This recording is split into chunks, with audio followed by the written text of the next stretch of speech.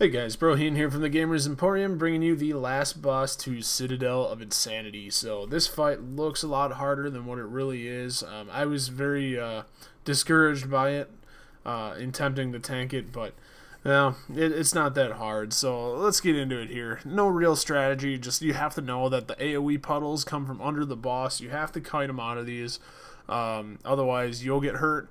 Torrent of Pain is a purple AoE that pulses from the tank, so make sure that you're also out of that. Typically what we do is run the boss around in a circle around the outside, just like you're seeing, and all the DPS here, once I turn my camera a little bit, there you see everybody's right up on the barrels in the middle, so that's typically the best place for the healers and the DPS to stand.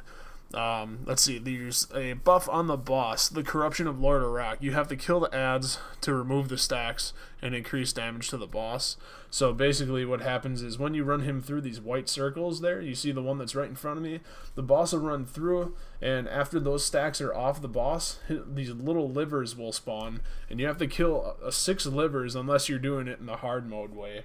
The hard mode way, you go sit on his throne in the middle of the fight and he gains extra damage, and you have to get rid of 12 stacks instead, but we didn't do that here.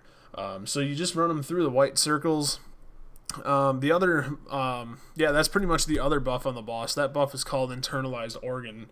So once you take him through, I believe it's 3 of the white circles, he'll freeze like that, and then the little livers will come up, and you just have to DPS the livers. When all his livers are DPS'd, which should be a total of 6 if you're doing it the normal way, then he will despawn, and the fight is won, and a chest will show up in the middle. So what we're going to do right now is fast forward a little bit to that, and we'll show you the loot. But that's pretty much it. So tanks, just kite the boss, pick up the ads, pick up and help kill ads, I should say, and kite the boss in the white circles. Healers, literally you just have to heal.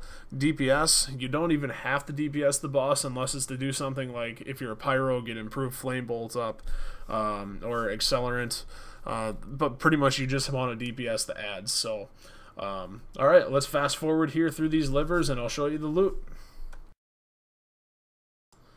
And there it is, guys. So that's how you complete Citadel of Insanity.